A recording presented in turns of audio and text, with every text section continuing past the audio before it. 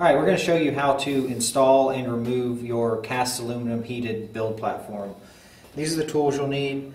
A 2mm hex driver to install your tramming gauge, which can be a dial indicator or a digital indicator, 5mm hex driver, Phillips screwdriver, and 8mm wrenches, and the tape measure. The tape measure is optional. It just helps you roughly position where the standoffs are going to go, which you can do by eye, but this will help you a little bit.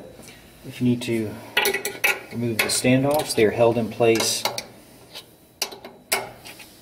with an M6, in this case T-nut, and they just slide out of the plate. If you notice, one of the standoffs has 2 washers in it.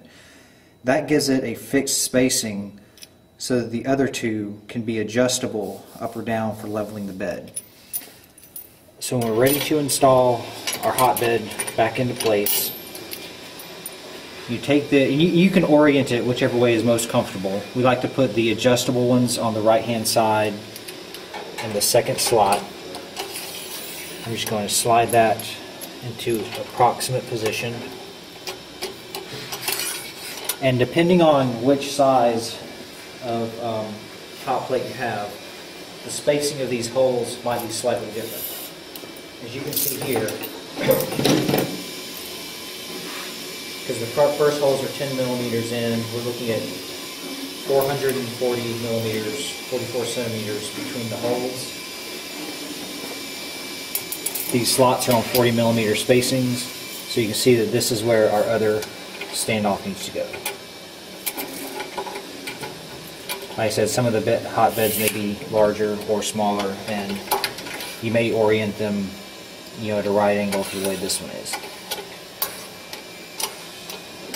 So what we're going to do is roughly position these where we want them.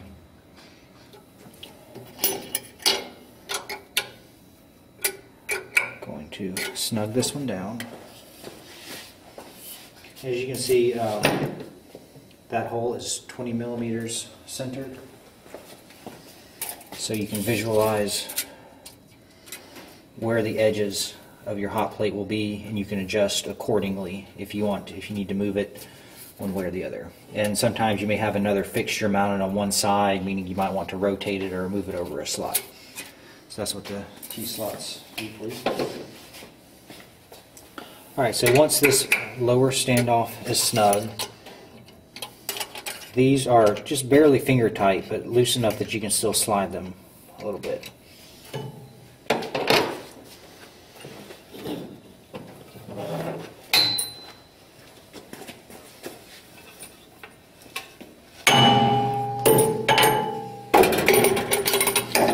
What I'm going to do now is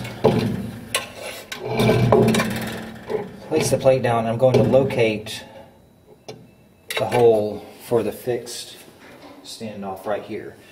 Now what this gives us is a tripod effect for leveling. So this one is going to stay fixed, and the other 2 will be adjustable to give you complete control of leveling the bed. Now you can go ahead and snug this one down. Then over here, I'm going to visually line up with the holes. Just check to make sure we're roughly parallel with the frame. So I'm going to come back a couple of millimeters on this side.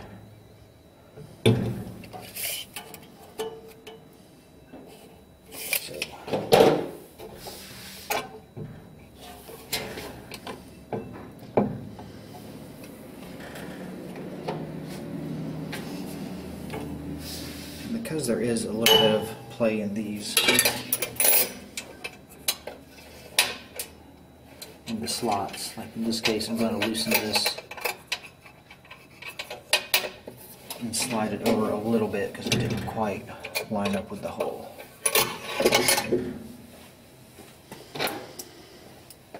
Alright, so this one's looking good.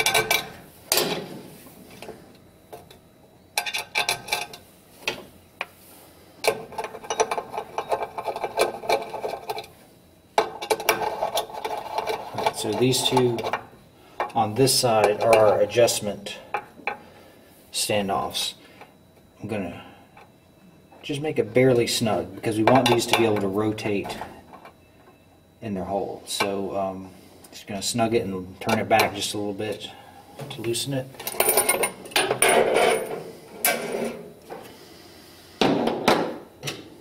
Now I'm going to install our dial indicator.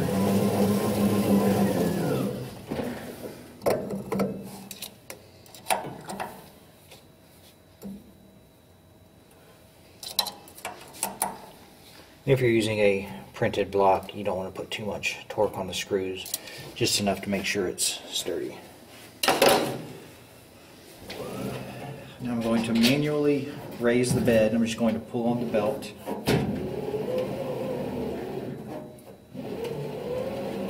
Until it comes up and makes contact with the indicator.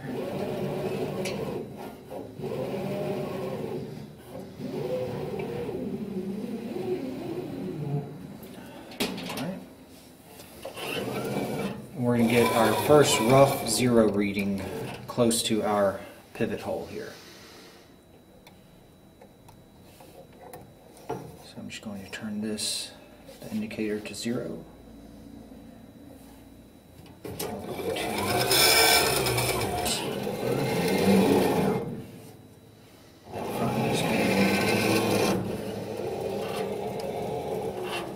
Alright, so back side's a little off.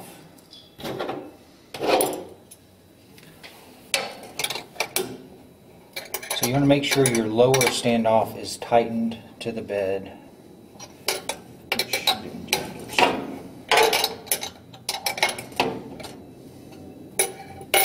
Then the upper standoff.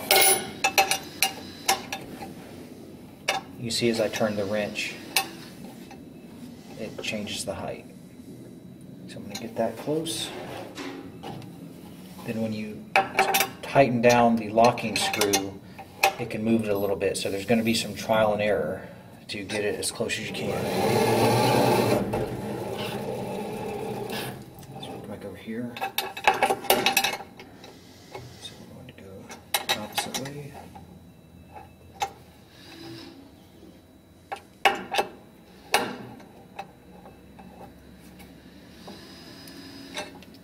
I think we're in good shape.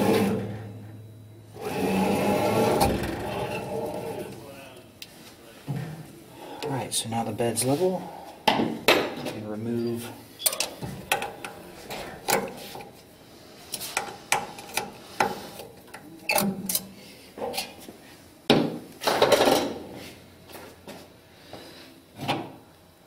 your trim gauge.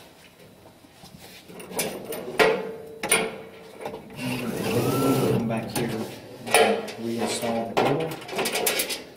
The cable is keyed. You can see the keys here, and you can match it up to the keys on the bulkhead connector.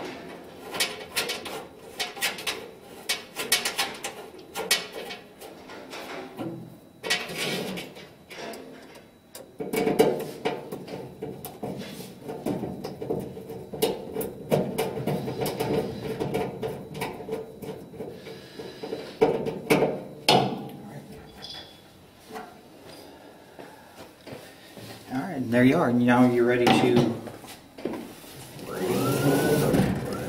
attach your final build surface. If you want one, we usually put a piece of tempered glass or whatever build surface you want on top of that, and you're ready to go.